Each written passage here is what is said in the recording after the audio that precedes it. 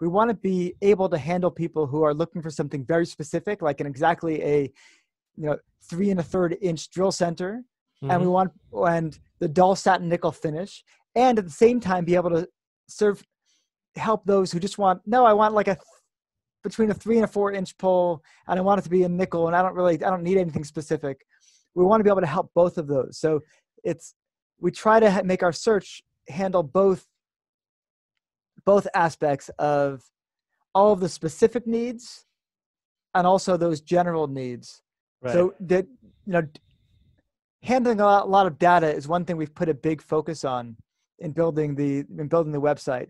How can we be really good at helping people find their products? Starting with a catalog of 50,000 products, my goal was, how can I make it so that somebody can click as little as possible until they find the product they want?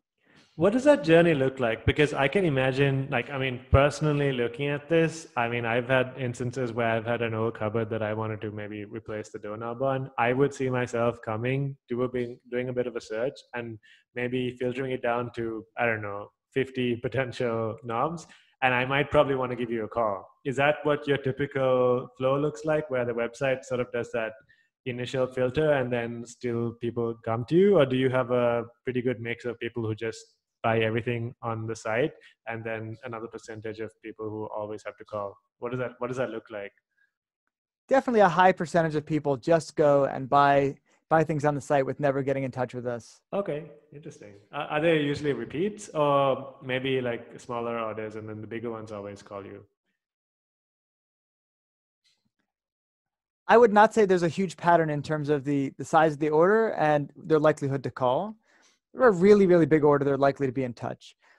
Our main repeat orders come in two categories. One, when somebody is getting a sample and then following up with a bigger order. So again, they need the 40 items, but they want to buy 3, make sure that the item they're choosing really fits their needs, and then they follow up with a second order. And then these products are guaranteed for life, so we're never hearing from this person again. Unless they move houses or something, we're not expecting any repeat business. And then there's the repeat business from our trade professionals, people who are in this professionally. They flip apartments for a living. Right. And they're constantly buying places and fixing them up, selling them, and then starting again. So that person might do 4 houses a year, and they might come back to us over and over again. What you said earlier sounds like a really good diagnostic of why this faceted search is working really well. Because if, for instance, with all of this, you still had a lot of people calling you, then that's a sign that the website isn't really giving them exactly what they need. So all your trial and error seems to have worked pretty well. It's just different search styles. And I think that's a really important thing to be noting. There's not a way that everybody likes to search for things. Some people love having someone hold their hands and take them through and work out a design specifically for them.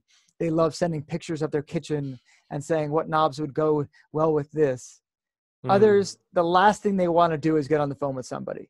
They want a process that gives them as little human interaction as possible. They want to take themselves through it. They want to spend as little time shopping as possible. And if I can get them to their ideal product in 5 clicks, and a competitor takes them 8 clicks, then they'd rather be on my site than on theirs. Absolutely. I think it's also very important to highlight, you've already done this, that all of these strategies make sense when you've got a huge product catalog. If you've got 10 products to sell, then maybe this kind of search doesn't make any sense. But so for people who've got large catalogs, is there anything else that you found that works really well? Obviously, search is a really big part of it, but is there anything else that you think is worth sharing? So we didn't go into the actual search bar itself. That was a big thing to do. So you can also start not with the category, but with a search. And that's a great way. You definitely want to have good search. You want to have a good way to drill down. One thing we did is we did a lot in terms of categorizing our products. So every manufacturer had their own list of categories and such. And we decided to go through and say, what are some of these styles? Which ones are modern, contemporary, transitional, uptown and lower? These are not pieces of information that came from the vendor. They didn't tell us necessarily which ones are French country, which ones are Victorian, because we're dealing with so many manufacturers. We probably carry 30, 40 manufacturers. So one thing we would do is we would go and we would add data to what we had from our manufacturers, and we would assign styles to the different pieces. So that gives people a different way of searching.